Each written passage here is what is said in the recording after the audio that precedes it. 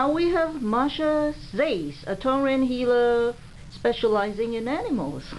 Yes. Hi, Masha. Hi. Can you tell us something about your experience working on animals with Tong Ren, the energy healing system invented by Tom Tam?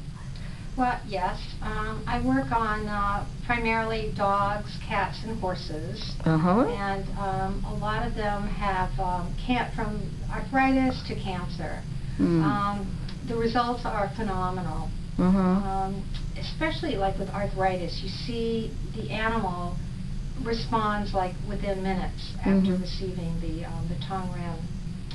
I work with a lot of animals that are the vets have given up on, the dying process. Some of them are in kidney failure, and with the Tong Ren, I've seen them come out of kidney failure, which is, unheard of. I have one dog that I've been working on for 8 months. He was given 2 to 4 weeks to live. This is now 8 months. And he had cancer in his colon, prostate, somewhere else. And anyway, it's 8 months later, and the dog is fine. He's eating. He looks great. He runs. I mean, it's not like he's sick. He's really doing well. That's great. So it's just amazing to see the changes that happen with the Tong Ren. And a lot of them, that's all they do is Tong Ren.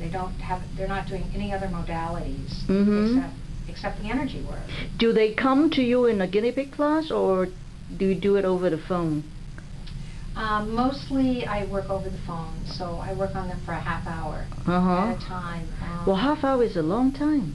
Half hour is? I thought the standard treatment for humans are 15 minutes. Oh, really? Oh, okay, I didn't know that. That's what I heard. You can do it as long as you want. No, I feel like a half hour, and then I get other information from the animal as I'm working on him. So through the parents? Well, sometimes through them, but my background is I've been an animal communicator for over 20 years. Oh, so wow. I work on them telepathically. Okay. And Tom's system is remarkable, but there are ailments and illnesses that are not in the book that that are just exclusively with dogs or cats, their own particular kinds of illnesses.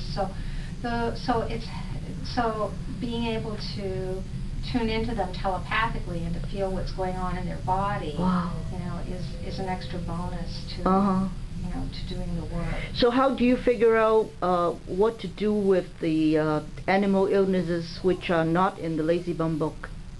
Well, that's it's tricky. But it just I use combinations of different things, and it's just sort of an intuitive feeling. I think that all of the practitioners, after they've been doing the work for a while, and you probably notice this too, that you just sort of intuitively know what to feel. And I use the human model, even though I have a cat model, a dog model, and a horse model.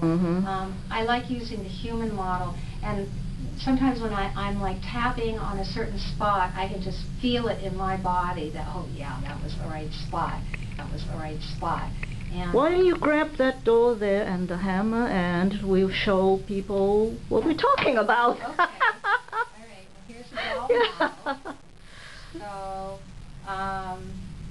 let's see. So let's say that. So, do you have an animal that you know of?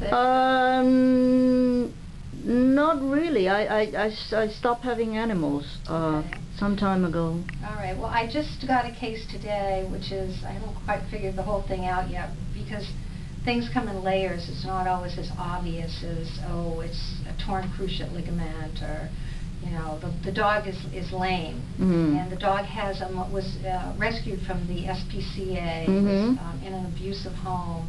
And so the dog has some emotional problems as well as physical problems.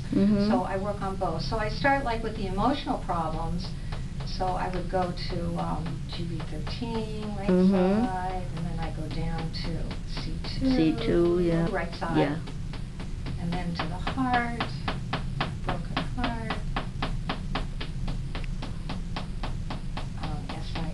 SI16. Sky window, right? Yeah.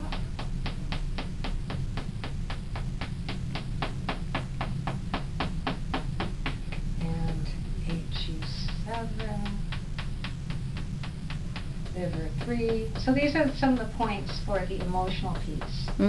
When you say, I'm sorry, go ahead. You go ahead first. Yeah, and then after I work on one, then that sort of like clears a layer, and then I start working on another piece. My question was, when you said you do it over the phone, you mean you stay on the phone with them, or you tell them that the session is starting and then you call them again at the end of the session? How does it work? No, I'm on a phone. I have a headset. Yeah. So I'm on the phone with them the whole time, and then they tell me. It's really interesting.